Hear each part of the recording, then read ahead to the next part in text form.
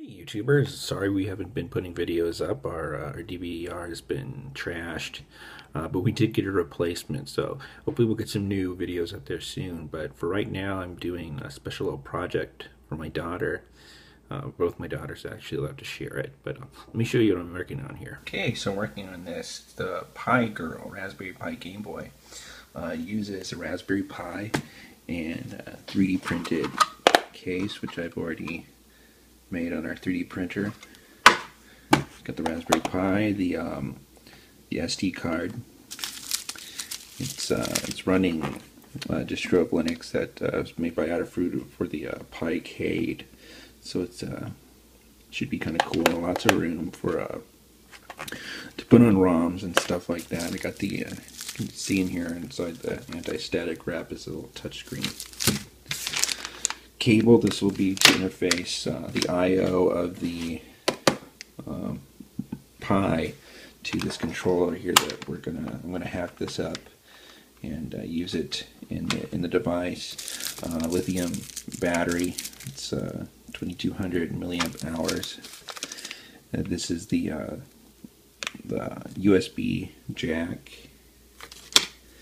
a little switch, and this is a little power booster. This is going to take the 5 volt 2 amps from a USB charger or 1 amp or whatever you got, and scale this down. It's got a charge circuit for the lithium battery, so it's going to be able to charge it up. And it has a little jumper in there. You can see it. This is, sorry, I'm having to use my iPhone. But if you can see this little spot down here under my thumb, when you jump those leads, you get half an amp of current. So that'll allow us to charge the battery faster. So that's something we're going to be doing. For those of you who don't know, this is my little lab at work. We got some stuff here. Scope, my Heiko soldering iron. Over here, some soldering reflow station, random, more random equipment, just projects and stuff for work. And this thing here, this is really cool. The Heiko 808 desoldering kit. This is like a vacuum solder gun, and what it does is heats up the leads, and you push in the trigger, and it just sucks the solder right off, and it makes removing parts really, really, really easy. Just effortless. It's not cheap. It costs almost $200, but it's worth every penny if you're doing a lot of electronics work and you're having to remove parts. And then it really comes. So here's our screen. It's a TFT touch screen. It's by Adafruit. It's made especially for the Raspberry Pi. So what we're going to do is going to turn this over now. You need to go ahead and solder on these connectors like this in this configuration, making sure that the open space is facing toward the rest of the board, toward the ribbon cable. You can take that ribbon cable off to remove the TFT screen if you need to, but those can be kind of hard to reconnect. You can see it's pretty loose, just to make it easier to get in here and solder these connections. I'm not going to record myself soldering because I don't have that many hands. So I'll resume the video. Here's one of the ports is put on here now. Sorry, I can't get this thing to focus up close, but there's just a little bit of solder flux on there, but all the leads are on there if they're soldered well. Here it is. I'll go ahead and put on the next one, and there you go. Ports are on there all time. Now we'll move over to the power modules. Okay, here's for the power system. We've got the battery, connectors, on-off switch. These are some wires that we are going to use to connect the switch. I just cut off a piece of wire. I didn't record that.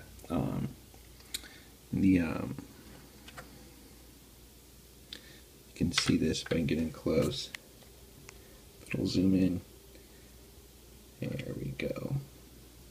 This is the battery charger module, and this is the little power boost module over here. Now what we're going to do is I'm going to jump these two cables. See, it says 500 mA, so jumping this point here will give us 500 milliamps. So that'll charge up this battery a lot quicker than if we just left it by itself.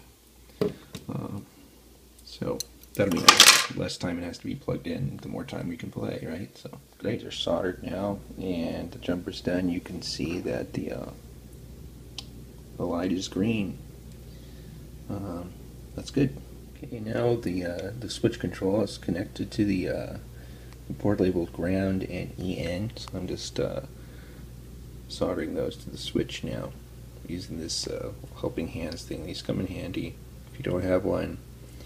You might want to pick one up. Okay, now that we got all this stuff hooked up, we got the switch on, we can turn it on and off.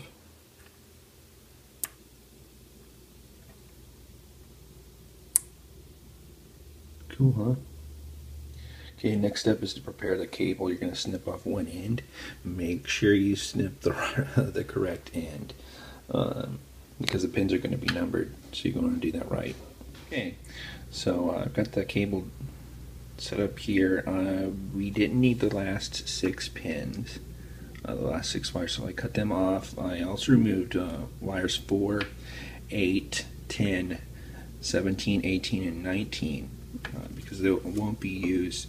This cable is going to provide I/O from. It's going to get input from the this controller. Actually, some of the guts of it.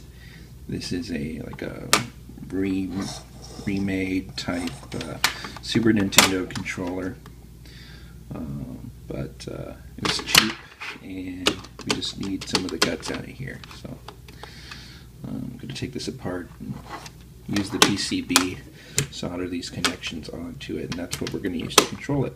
There's the controller puller apart here, and man, oh man, ugh, that's crusty.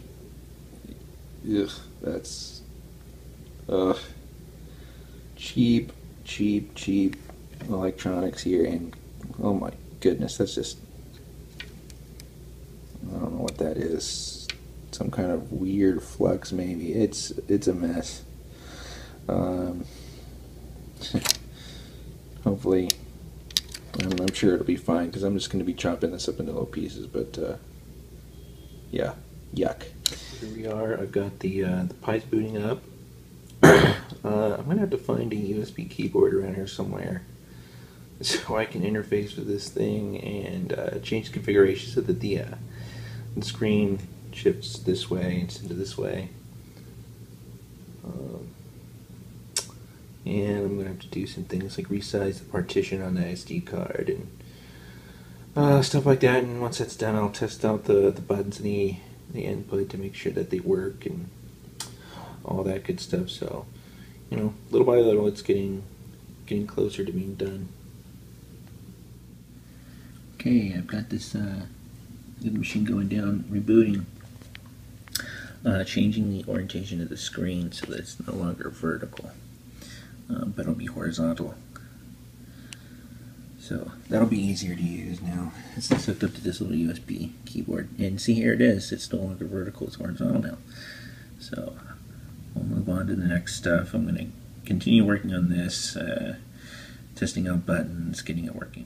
Okay, so now we've got to solder wires number 2 to the positive, and wire 6 needs to be soldered into the negative to the little power boost module, just down here. So I'm going to do that now.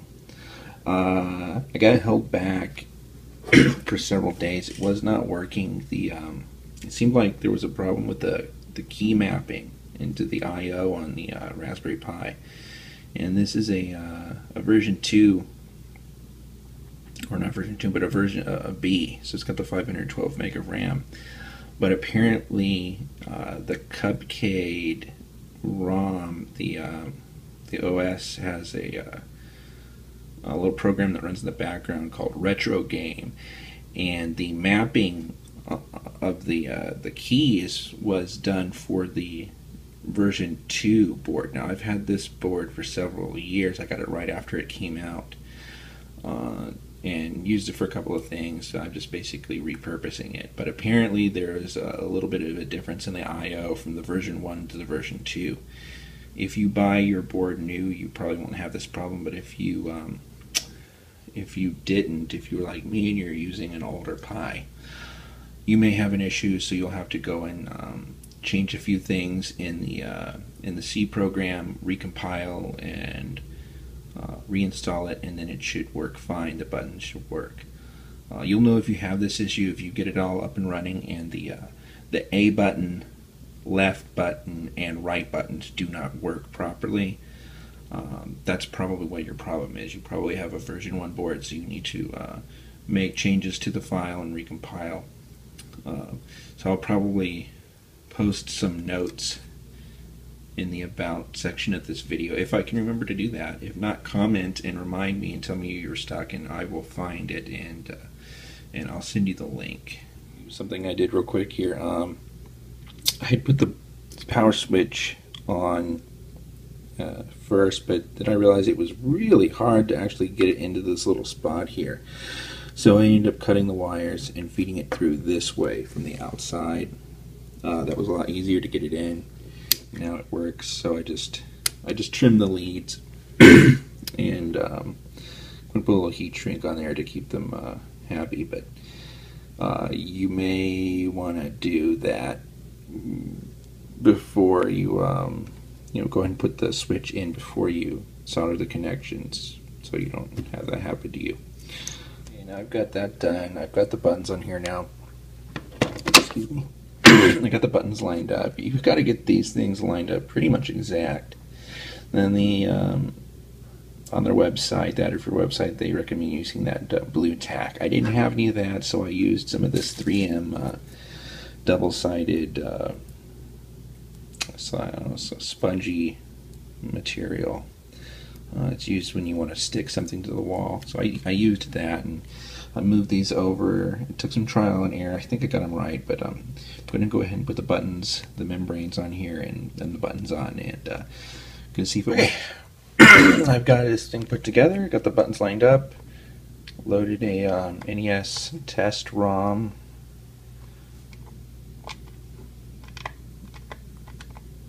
Buttons seem to work okay.